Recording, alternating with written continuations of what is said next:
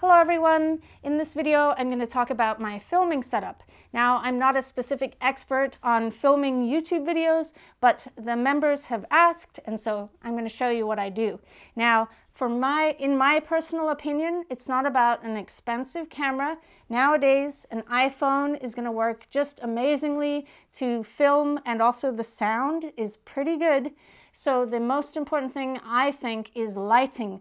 The more light you have, nice white light, the better the video is going to look. If you're filming in a dark room with an amazing camera, it's not going to look as good as someone filming with a not so expensive camera in a wonderfully lit room. Lighting also isn't expensive. You can use natural light from outside, from a big window or a glass door. Another thing you can do is, if it's a sunny day, you can put a sheet, just hang a sheet over the window so that the sun doesn't make that spot of sunlight. It diffuses the light. So you can try that out, or simply film on a cloudy day. Here in San Diego, it's cloudy in the morning because the ocean is nearby, so that's a great time to film. I have the camera that's filming, and I'm going to show you that in a second, which is just a Canon, but I actually think that even though I spent a lot of money on that camera, that my iPhone takes better quality video in different cases than that camera. And then I also have a Canon D70 that I film with, but I wish it was a Canon D80. It's just that I got it before the D80 came out.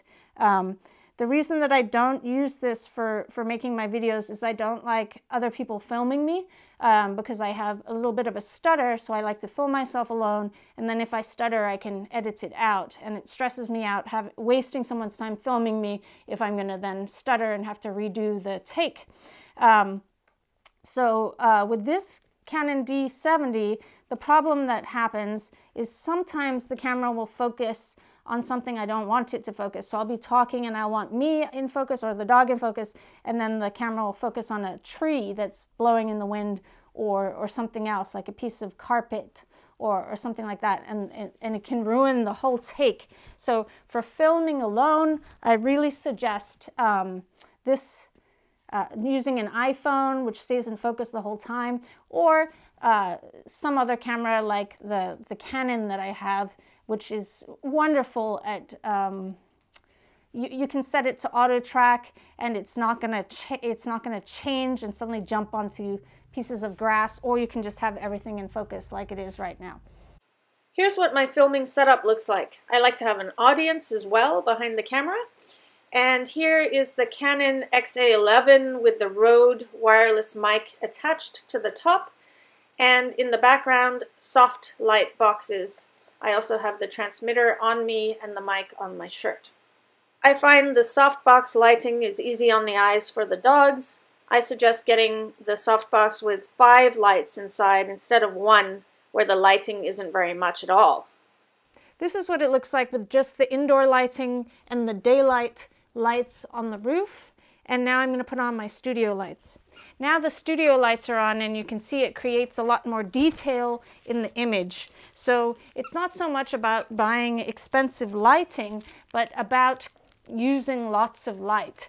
And also, if you're a little embarrassed about how you look, for example, maybe you have wrinkles, or you just don't like the shape of something on your face, I really suggest lighting from both angles and from above, so it kind of washes out your face. So I am, in the beginning of my 40s, and sometimes overhead lighting can make me look where I don't want to look at the footage of myself. So this really helps to make it more of a neutral image for myself to edit. And also when you put yourself out in public, being lit from all sides without dramatic lighting, I find it makes me feel more confident. So that's why I like to use so much light. Now, if you don't have studio lighting, you can simply use a large window or a glass sliding door, or just open a door and put a baby gate so your dog doesn't leave the area, and then be near that nice source of white light. If it's a cloudy day, a bright cloudy day, that's going to be a beautiful, nice white light. If the sun is shining through and you don't have curtains, you can always just hang a white sheet over the window. I've done that before in my living room, because before I was, you know, trying to film on a day where there was sun and cloud, and every once in a while the sunbeam would come in and mess with my footage. So that's what I like to do. As I said, I'm not an expert in filming, but I suggest experimenting with different lighting and different camera angles to see what works best for you and what you feel most confident with if you're filming yourself talking. Now, when I first started YouTube videos, I tried not to be in the video, so I would talk and show the dogs and then write text.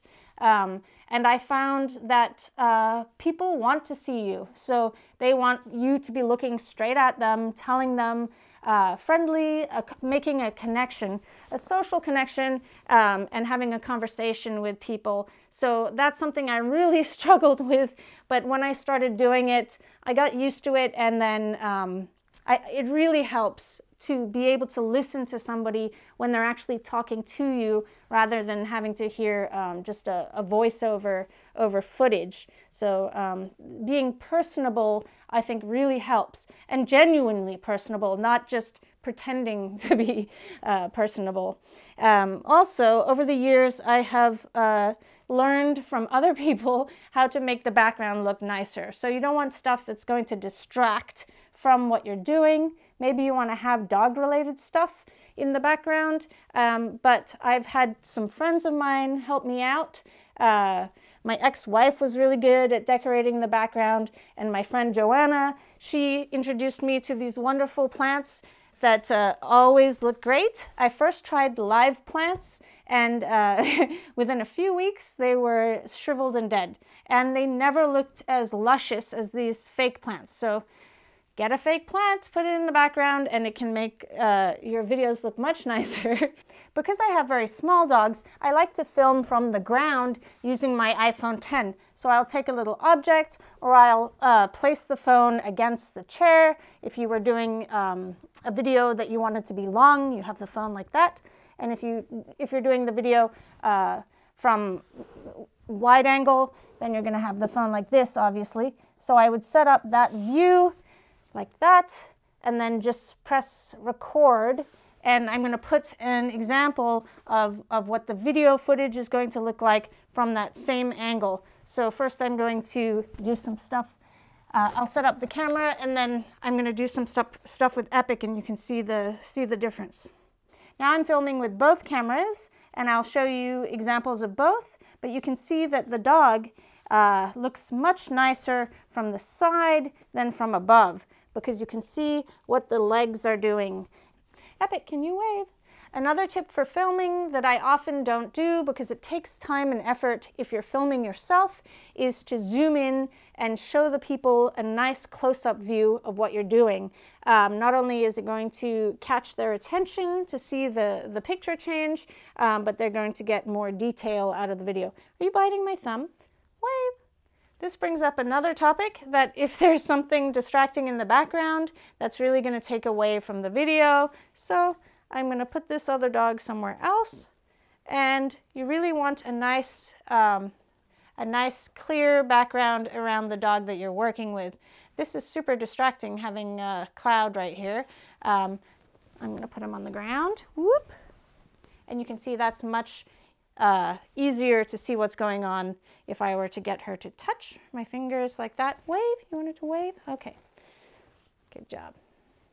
Thank you so much for watching. If you'd like to support my work, don't forget to like, comment, and subscribe to my channel. You can also become a supporting member of channel Kikopup by clicking the join button, and that gains you access to an extra video a month that you can find in the community section of my website. Touch!